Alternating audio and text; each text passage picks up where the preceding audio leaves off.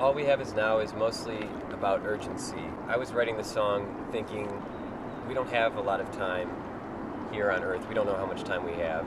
And there's a person that I want to be with and be spending my time with, and they're not around right now. They're somewhere else, and we're wasting another night apart. We don't know how many more nights we have left.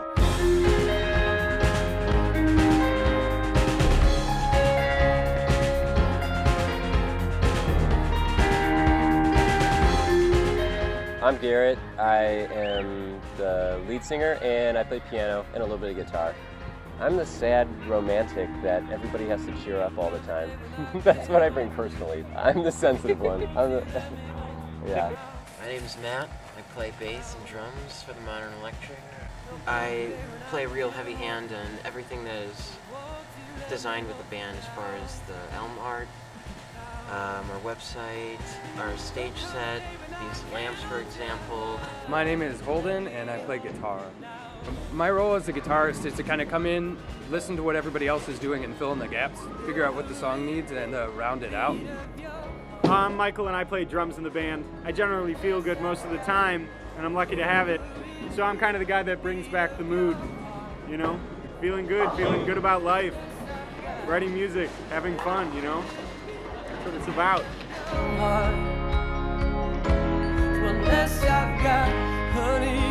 I think there's something for everybody to enjoy here, without sounding too all over the place.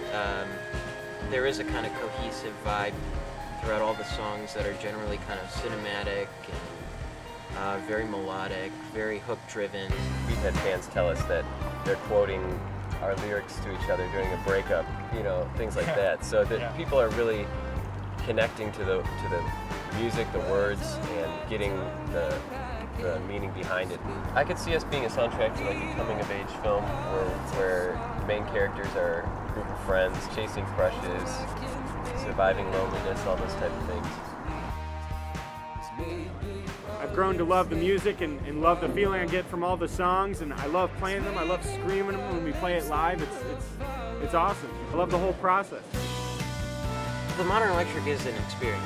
Yeah, like our stage show especially, we spent a lot of effort in crafting our stage show sonically as well as visually, like having good peaks and valleys and interesting things to look at, and things that reference film and cinema. There's something special about creating music with other people.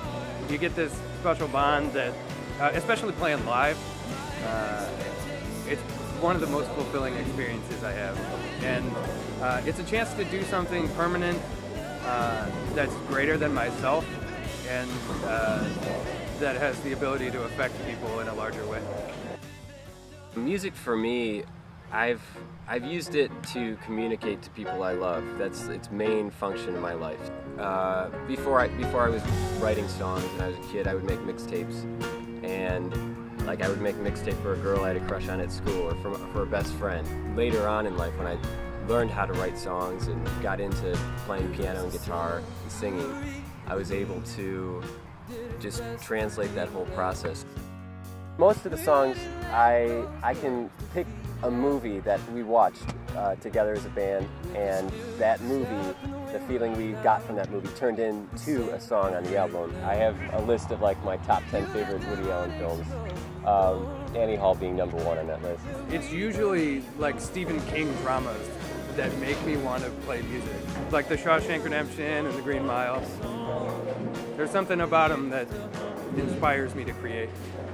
Movies like anything that John Hughes directs, kind of like the feeling I got when I was in high school.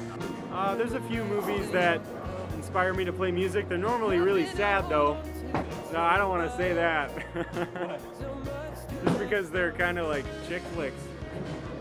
So, I don't know if like things like The Notebook kind of like make me want to play. It's kind of weird, but I mean that's the truth. We'd never worked with a producer before, but this album we decided to go with one, and we picked Mike McCarthy, who's worked with Spoon, one of my favorite bands. We were really lucky to work in a studio. We recorded everything analog on 2-inch tape. like it was in the 70s, and I think just sonically, the sound sounds a lot more honest.